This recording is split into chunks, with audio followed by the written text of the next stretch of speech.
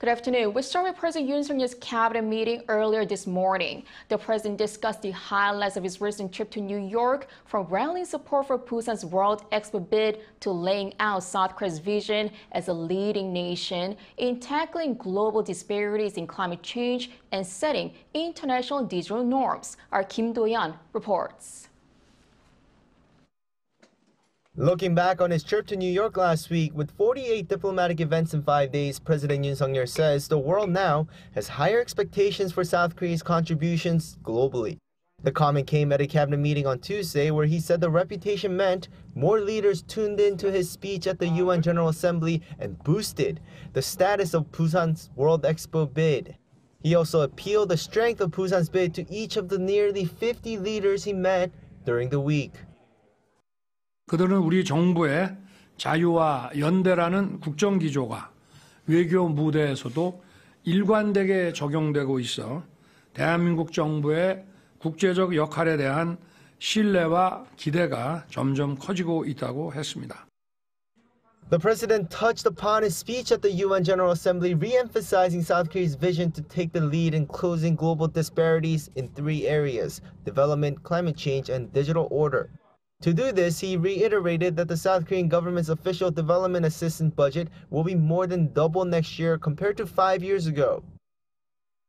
우리는 개발협력 수원국들이 의식주 환경을 빠르게 개선할 수 있게 돕고 이들이 경제 사회적으로 자립할 수 있는 역량을 갖추도록 교육 훈련 분야 ODA를 강화해 나갈 것입니다. At the UN, he committed an extra $300 million to the Green Climate Fund and kickstarted the Carbon-Free Alliance, urging ministries to rally countries to join. He emphasized that the alliance's success would boost South Korea's edge in nuclear and hydrogen sectors, opening up a lucrative new export market and strengthening competitiveness in the nuclear and hydrogen sectors. In the meantime, President Yoon mentioned South Korea's leadership in formulating the Digital Bill of Rights during the cabinet meeting. 늘 새로운 기술이 출현할 때마다 새로운 규범과 표준에 대한 논의가 이루어졌으며 이 논의를 주도한 나라가 예외 없이 해당 기술과 산업 발전을 주도해 왔습니다. 이제 새로운 AI 디지털 규범의 정립과 국제기구의 설립을 우리 대한민국이 주도하고자 합니다. This comes as he attended New York University's Digital Vision Forum for the 2nd year in a row to emphasize the importance of new rules for digital innovation.